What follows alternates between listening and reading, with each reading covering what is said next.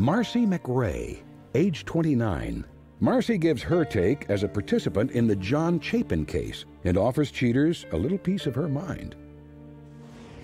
When the crew first came up on us, I had absolutely no clue what was even happening. I mean, it just completely caught me off guard and infuriated me, and, you know, I had just absolutely no idea what was happening. They're in the car. All right, we're here. All right, let me come get you. Come on, John.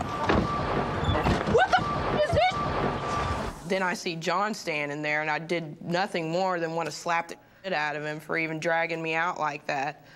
I mean, and Joey, what the hell is that all about? I mean, who's this guy to get in my face and question my morality and everything else? That little bitch can kiss my ass. Marcie? Yeah? Could you explain to John what you're doing in the parking lot? Explain to John what you're doing in the parking lot.